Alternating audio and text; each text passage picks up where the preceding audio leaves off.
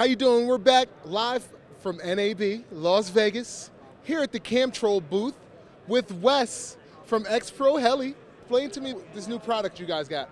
Hello, I'm Wes Coughlin, co-founder of XProHeli, and we're here at the Camtrol booth, and we're showing off our brand new 3-axis Silk Gimbal.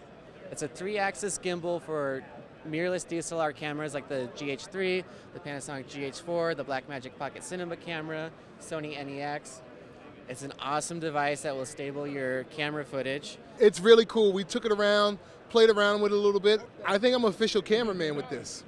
Yeah, so it's so easy to use that you just toss it to whoever and they automatically start getting these awesome stable shots. One of the cool things about our gimbal is that you're not tied into any particular camera.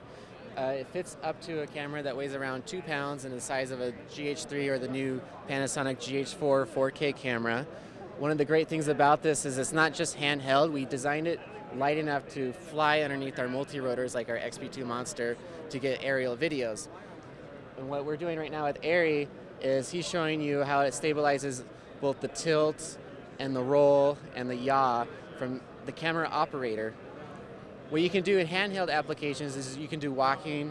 It will stabilize out any movement from walking, and also automotive, shooting cars, shooting out of moving things, skateboarding. If you get on wheels and you start moving with it, it gets super smooth.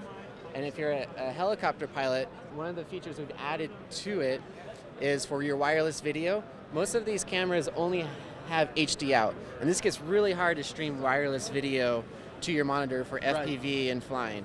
So what we've done is we built a converter box, a converter into it that converts your HDMI signal into an SD signal. And now we can do wireless FPV up to about 1,000 feet or so, depending upon your transmitter.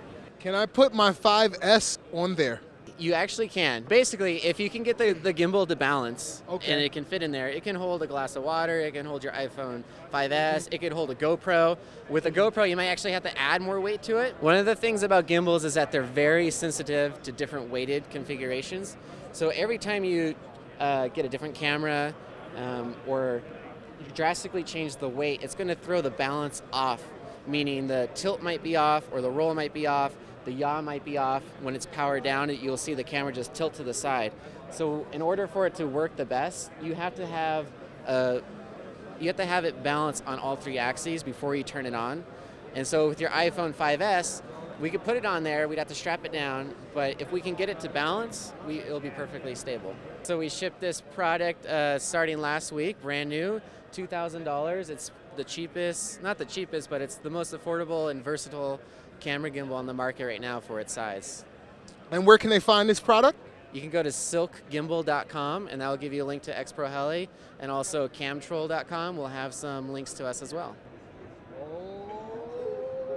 Oh, that was tricky.